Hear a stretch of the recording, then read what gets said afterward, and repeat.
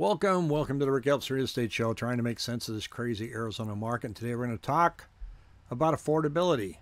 I talked the other day about why, if somebody says the market's going to crash, you need to follow that up with the question of, well, why? It may, but if it does, why? Don't just hang it out there and say, well, things are all out of whack, so we're going to crash. It's not that easy. Affordability is one of those components that I want to look at. Inventory has to come up. Will inventory come up because we have a lack of affordability? Not right away, because it really doesn't mean anything to you. If you're sitting there and you're trying to hang on to your house, you don't feel like selling it because you got a great interest rate. The loan products we have are great. There aren't anything out there that's adjustable that's going to force you to dump it, so people are staying put. So until that changes, you're not going to see prices adjust at a rapid rate. Now, where are we today? Typical U.S. homebuyers' monthly payment is up near 20% from a year ago as prices rise. It's actually up 19.9%. That's pretty hefty. That's a little too much for people to bear. If we look at the affordability index from the Federal Reserve, anything that's in green means that the average household has more than enough income to make the average house payment.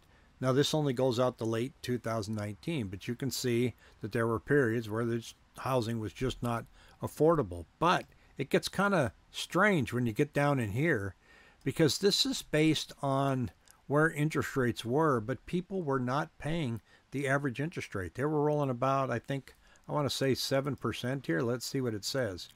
6.2%, 6.7%, but nobody was paying that. See how the median income there is 39.7%? That's your adjusted payment share of your median income.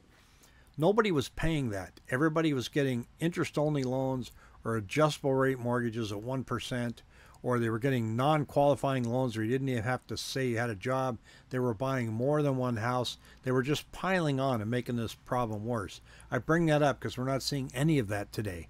But this chart shows you if you didn't have an adjustable rate mortgage and if you were making $48,000 a year, the total payment share of median income was 42%. That was extremely high in July of 2006 because your interest rate was 6.8%. Your median income was only $48,000. So in and of itself, you could not afford that house unless you got a zero interest only loan. And that's what people had. They had 1%. Oh, wow, now I can afford it. Well, not for long because it's going to reset. And when it reset, the wheels fell off the wagon. Now, if we go down here, here's the drivers of affordability. So affordability is above that zero line, and then unaffordability is below. So you can see here that in 2013-14, we had this index of 12.6. What are the drivers? Well, let's take a look at what we call the silly season right here. And right in this area right here, see that green line? That's income change right here. Incomes were going up. Interest rates were getting better, but prices were going up. So the prices came down below there. That was starting to hurt affordability. Where we're at now, it's kind of a trifecta. We're seeing incomes start to come up right here. We're seeing, though, that prices have gone up too far, so that makes the affordability go down. Interest rates are the largest driver of unaffordability, and you can see that the affordability is way down because of interest rates. So affordability is down because of those two main factors right now: price changes and interest rates. And I know you're all out there going, well, duh, but that's what's happening in our market. So if we look at where we are on a national scale with the Federal Reserve for home prices, it really doesn't tell you a lot. It shows you that we've been steadily going up, went up, came down during the Great Recession, climbing up. Now we're kind of flatlined.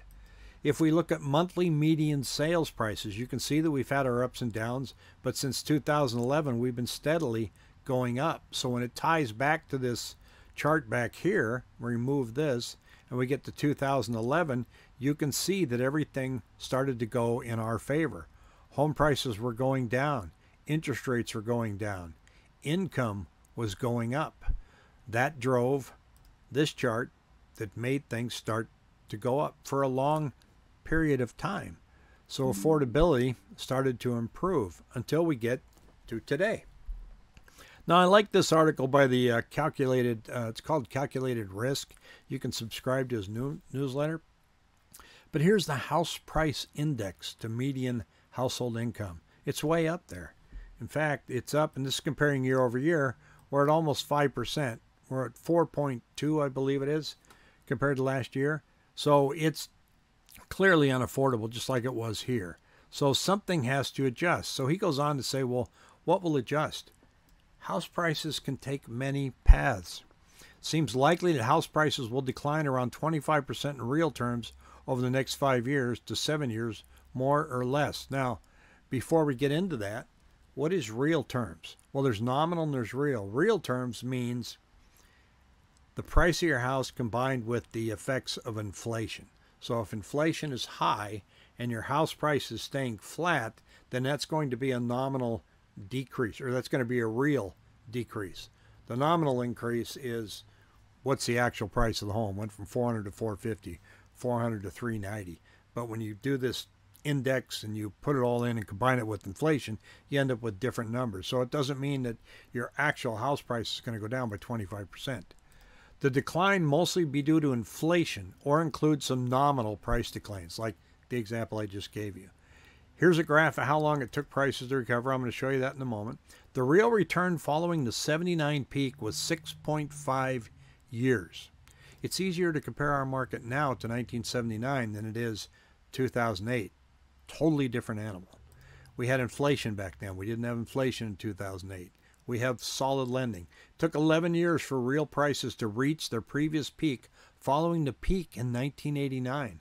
And it took 0.5 years to return to reach the real peak during the housing bubble. And here it is down here. This is what he was just talking about, 6.5 years to go from when we started going down in 79 and going back up back here in 1986, 87.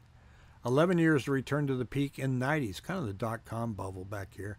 And of course, from here, 2008, it took us 14.5 years. And now in nominal prices, we're starting to see them start to decline. How long is it going to take for it to recover from this peak here is what everybody's going to look at. So are we going to slide down to some affordability that will get us to where the market starts to balance out? And in this article, it says 10% plus nominal price declines now seem likely over this period, 5 to 7 years. So that's kind of where we're at. During the housing bust, nominal prices fell 62% in Las Vegas, 56% in Phoenix, and 51% in Miami. I don't expect anything close to that level of price declines at this time, but it looks likely according to this one scenario. So that's one factor that'll drive affordability, and that's just the fact that as prices slowly start to come down, combined with wages starting to increase, that we'll get closer to that balanced market. Are there things that could make this happen quicker? Yeah, there's some real issues going on with banking, with the economy. There's always a hiccup that's out there, but that's one factor, that's one why. House prices may come down. Why? Well, because we've reached a peak in affordability to where many people are sitting out of the market. There are still a lot of people that can afford to buy, but not enough. There's just enough people can afford to buy now because of our low inventory to continue to drive up prices. That won't go on forever. That'll eventually shake itself out. We're at about 2,700 homes going under contract on a 7-day basis here in the Phoenix area. That's historically low. But we still only have 1.6 months of supply. Folks, that's the number that has to change. Even the Austin, Texas market kind of took a big dip, but now they've recovered where they have a 2.6 months of supply. So their big dive that they had seems to have paused because the difference between supply and demand has once again started to level out in favor of sellers once again. And it's happening nationally. So something has to change there. That's the why. Why will inventory increase? You're sitting at home, you got an interest rate below 4%. I'm afraid you're just not going anywhere. Now, if interest rates somehow come down into 5s, people will start listing their homes. What's going to make interest rates come down into 5s? Nothing anytime soon, because we all know it's once they do that, then inflation's going to start rearing its ugly head yet again. So I wouldn't want to be the Fed chairman trying to make that decision. But also keep in mind that they don't make interest rate decisions based solely on housing. That's just one component. Their job is to keep the dollar stable and to keep inflation tame. If real estate goes up or if it goes down, that's just one component of the inflation measurement. It's about 30%. It's pretty big. But if housing's in trouble and yet everything else, inflation is still roaring, they're going to let housing just fall out the face of the earth to get everything fixed. So there isn't one person or one button that they push that go, well, all right, housing's been beat up enough, let's change the interest rate. It doesn't work that way. I wish it did. We'd all make phone calls and get it done. I think it's healthy for us to have a market that is going to slowly decline over time, not enough to wipe people out, but enough for affordability to start to catch up. The question is, do people have the patience for that? Hard to tell. I hope this helps. Do me a favor, share this video with your friends, punch the like button. Take care.